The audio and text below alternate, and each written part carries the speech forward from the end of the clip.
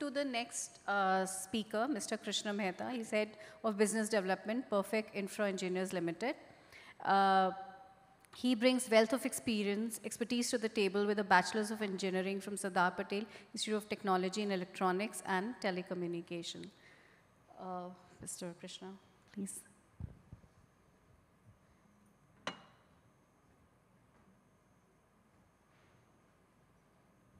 Hello. Good afternoon, everybody. Thank you for the warm welcome. So I'm here from Perfect Infra Engineers, and I'm here to talk about the one and only, the first and only green air conditioning solution of the country. So I think the problem here is fairly obvious, and I think everybody on the stage has already spoken about it, that the world is getting warmer, and one of the biggest problems there is air conditioning.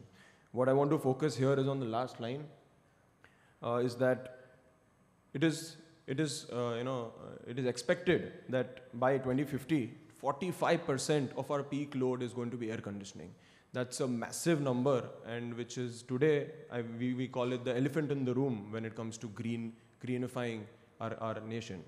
And today there is no sustainable green solution which is catering specifically to air conditioning. Of course, you can generate electricity, as the previous speakers were saying. You require 4 acres of land for just 1 megawatt of generation. So the building rooftop is almost never enough to generate for your load for the entire building. And you require solutions to reduce the consumption itself rather than just generate using green solutions. So this is one such solution which we think that can change the way India cools.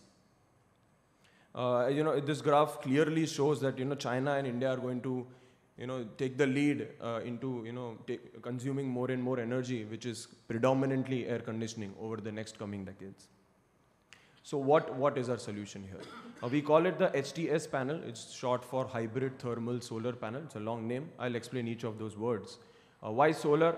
Because we are using the energy of the sun, but it is not to be confused with PV panels. We do not generate any electricity here. There is no silicon inside our product. This product is actually R&D. It has been developed in the America by a company called Suntrack Solar. It has been started since 2008. It took over 15 years for them to perfect the technology today. We have been associated with them since the last 5-6 years, and the manufacturing of this product is completely made in India. This is not an imported, it is not an imported product. It's just an imported technology.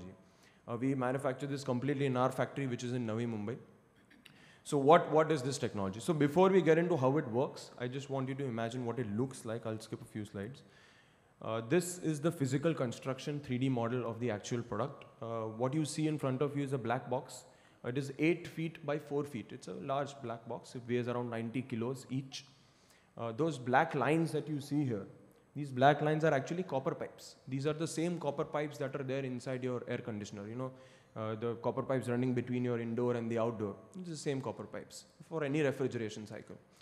This refrigerant gas physically flows through the panel that we have here. And below these copper pipes are mirrors. These are parabolic mirrors which can focus the light of the heat and light of the sun into these copper pipes. And that's why we call this the thermal solar panel, because we are generating heat here, again, not electricity. Now, what do we do with this heat? Now, using heat of the sun is not a very novel idea. Solar water heaters which heat water, very obvious solution. Solar cookers which heat food. Our solution is very specific, catering to air conditioning, and there is a reason why there is nobody else doing this. Because in this, so this is a refrigeration cycle on the top right, you can see. This is the same for, you take a 1-ton AC in your house probably, and you can take a large chiller, which is there in this hotel probably. The refrigerant cycle is the same. It is the same which when it was invented around 100 years ago by Carrier in the US. It's been the same since then. What we're doing here is we're changing it slightly. It's the first time in history of air conditioning somebody has tried to change or make a small difference into this refrigeration cycle itself. So what are we doing here?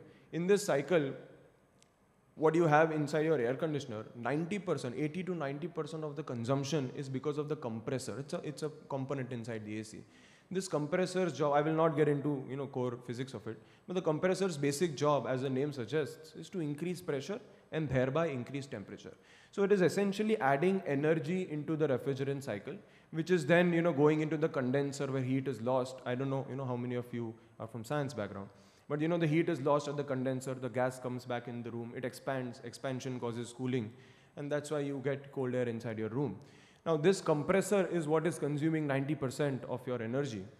This compressor's job is where our product comes into the picture. So this job of adding energy, heat and pressure into this refrigerant cycle is where our product comes in. So what we're doing here is essentially helping the compressor reduce its work. So if the compressor was supposed to do 100 units of added energy, for example, our panel, our unit adds heat and pressure from the sun, how much ever available, and reduces its speed. So our basic requirement is we require an inverter compressor, meaning the compressor can slow itself down. So, there are two types of compressors. One is a fixed speed compressor, which cannot slow down. What we require, which today I think 95% of installations are inverter based, which is, the compressor can slow down. So once we install our technology into any existing air conditioner, once we start adding energy from the sun, the compressor slows down, essentially doing the work of a compressor. Now, why this is unique is, and coming back to, why, it is not as simple as a solar water heater, is because in this refrigerant cycle, you take, for example, a VRF air conditioner. The refrigerant gas that runs inside the AC is called a R410 gas. That runs at around 450 psi of pressure. That is an extremely high amount of pressure. For example, your car tire is around 32 psi. This is 450 psi. So at this high pressure and temperature, if you are adding an uncontrolled amount of heat, there's a very high chance your AC will fail. You cannot just add heat as and when required. So what our technology is and why it is unique is because we are controlling the amount of heat that is added into the system. Our technology has multiple sensors, which are not visible here, but our technology does two things. One is it has sun tracking sensors, essentially it knows where the sun is. And second, and more importantly, it has multiple temperature sensors inside our box, which can understand the requirement of your AC and add heat accordingly. And then depending on the amount of heat we add, the compressor slows down. You save a peak, which what we have seen in real use cases, a peak of up to 60% of energy savings in air conditioning load. This is essentially, we can convert any AC you give us, as long as it is inverter and on the terrace, obviously. Any AC you give us into the most efficient AC on the planet, hands down. So that is the technology that we have here. And I'll get into, where it has been used, in terms of application. So just basic use case, this one unit, which is 8 feet by 4 feet, as I said, 32 square feet, it is designed for 7.5 tons of air conditioning, or around 8 tons. For a VRF, it is around 10 HP of VRF. And then it is scalable. As you can see, so one unit can be used for 8 or 10 HP, and then 20 HP is 2 units, and 50 HP is 5 units, etc. We have done projects of up to 800 HP till date, the largest one, which 70 odd panels were there on the terrace, which is in Mumbai. If anybody's from Mumbai, you're ready to visit. Similarly, the same thing stands for chillers as well. The refrigerant cycle remains the same. The gas changes, which is R134A gas, which again is compatible with our technology. So just basic benefits, covering the basic benefits. One I've already mentioned. Up to a peak of 60% energy savings is what we have seen.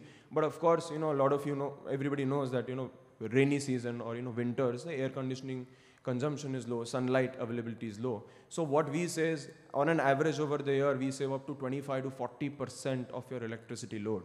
That is a massive amount of electricity, as you can imagine. The life of our product is around 15 years, which is much more than what your AC will work for. But of course, you can shift the panel into the next AC you buy. That is totally possible. You can retrofit it later on. The third point here, I'll come into the next slide. It is a very interesting comparison to make, although it's not an apple-to-apple comparison, but I will still make it. We give a 5-year warranty with our product, which is essentially the ROI, the return on investment, comes to around 3, maybe 4 years. So it is our responsibility until you get your money back. We will take care of the product. It is supported by basic AC manufacturers. A lot of them support, some of them are still in progress.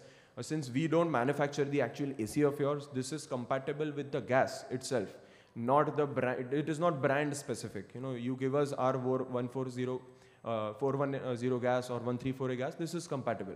It doesn't matter what brand of AC you use, the physics behind the AC remains the same. So it doesn't matter what brand it is. One very interesting side benefit of our product is that once we install this technology, we are essentially reducing the work of the AC itself, the compressor itself.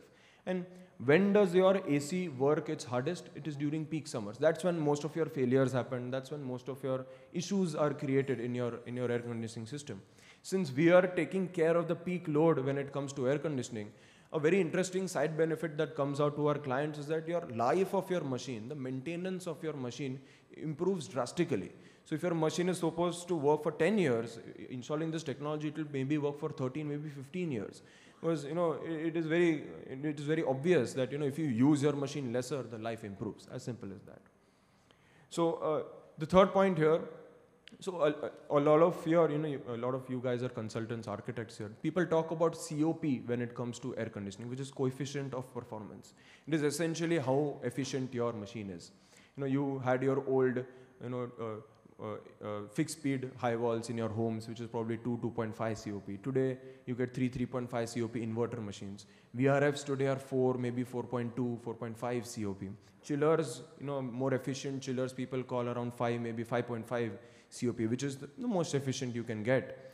When we install this technology in any air conditioner you can give us, the COP crosses 6, which today no other technology in the world can claim. So it is essentially, as I said, the most efficient AC you can find. Of course, you have to have those basic requirements met, the space on the terrace and the inverter side of things. Apart from that, once the basic sense check is done, you can convert essentially any AC into a green AC, as we call it. And at end of life, this product is completely made up of aluminum and copper and stainless steel. So at end of life, it is almost completely recyclable except for a few electrical components. So that itself is a interesting benefit to have 20 years down the line when the life is done.